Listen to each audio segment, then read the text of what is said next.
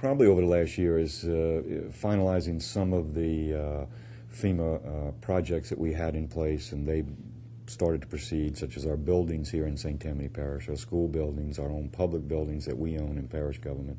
Well, our school system, you know, it's not under our direct supervision, but we work very closely with them. And we've seen great progress there in Solomon High School I actually graduated from. So it was refreshing to see the construction going on, the mitigation, and they had worked with FEMA on the rebuilding of that. So I still live close there, so I go by there to check on it from time to time, and it's looking very, very good. Brock, same thing, same kind of problems and issues, totally flooded, mitigation issues, and they're in construction of that. It was previously owned by private sector, and they had called it the Towers Building. It's the only 6-story office building in the parish. But people see it, and it's a very positive sign for them in their own neighborhoods to see that the local government is rebuilding major buildings of that magnitude, which will have employees once we move in, probably in another 6 to 8 months, anywhere from 200 to 300. So that's always good for the local economy in that general area. We've been on basically a 4-year journey. And since the change of regime at FEMA, of the local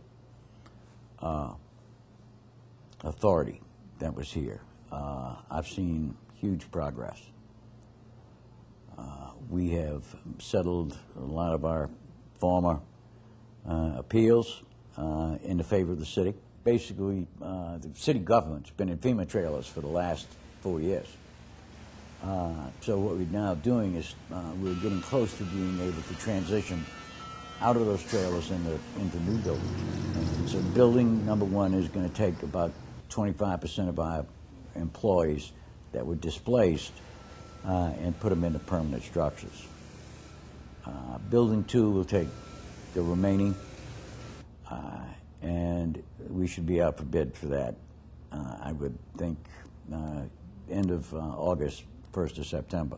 The auditorium is the same way. March is when we're looking at taking it down, and March of 2010 should be the completion date there. So I would think and hope that we'll be able to go out for bids at the end of the month for the Senior Citizen Center. We also have to demolish that building.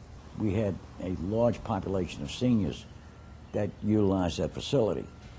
And they've been displaced now for 4 years. 2010 should be Katrina's final chapter, and I certainly look forward to that.